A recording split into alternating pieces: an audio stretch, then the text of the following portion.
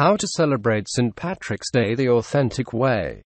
Early Irish-American immigrants couldn't foresee the St. Patrick's Day celebrations of today. Hordes of drunken people elbowing their way to the bar for another green Bud Light. After all, 19th-century immigrants celebrated St. Patrick's Day, always March 17th on the feast of St. Patrick, the patron saint of Ireland, as a way to honor the heritage while embracing the new homeland. It often came with parades, food and a little bit of partying. It wasn't until later on that St. Patrick's Day was celebrated in Ireland. There it's a national holiday with schools and government buildings closed. Eamon McGrath, a native Irishman and executive director of the Irish Cultural Centre of New England, equates the day to the 4th of July, where people spend time with family, attend a special Catholic mass, drink, eat and go to a parade. McGrath claims St. Patrick's Day is more raucously and widely celebrated outside of Ireland than inside, a phenomenon he said makes sense. All people with Irish heritage, he said, long for home. You have to really leave it to know what you've left, he said. It makes sense that it's more poignant and more expressive. Plus, he adds, Ireland is a nice country to be associated with. Sure, many would concede their annual bar crawl doesn't fit traditional Irish norms, but there is a way to have your fun, fill your belly and celebrate St. Patrick's Day the authentic way. Pub culture was never about getting drunk, said Professor Christopher Dowd of the University of New Haven. It was about socializing, usually around music or storytelling. That means any St. Patrick's Day revelry should be kept social and celebratory. Here are other ways to celebrate St. Patrick's Day the right way. Eat Irish.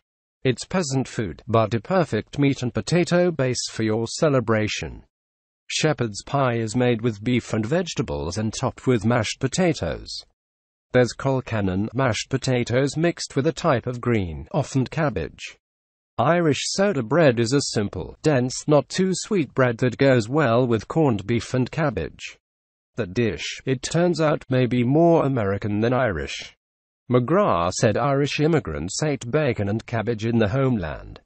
But they couldn't afford bacon in America, so they opted for the cheaper corned beef.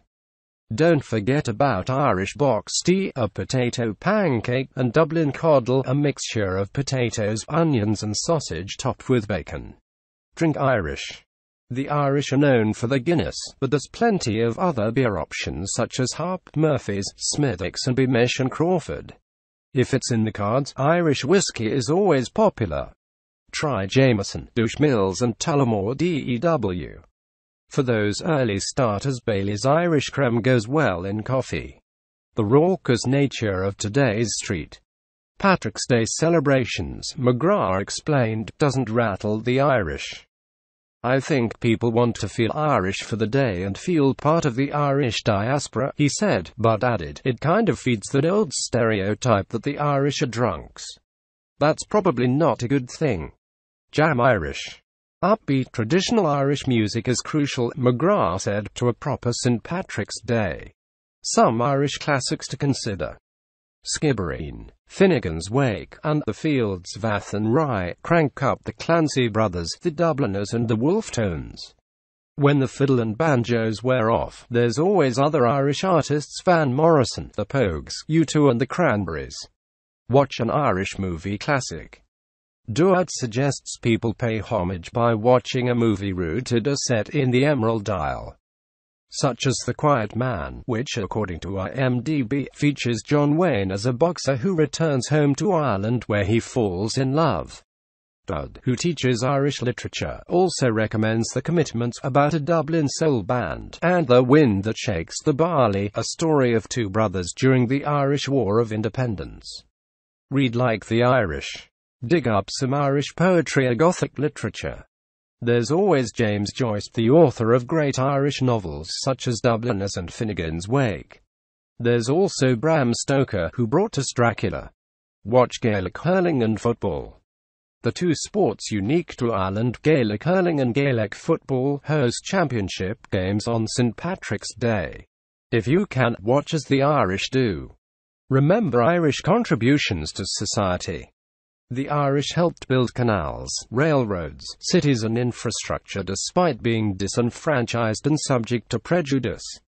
Ideally, Dowd said, this is how most people would celebrate the day.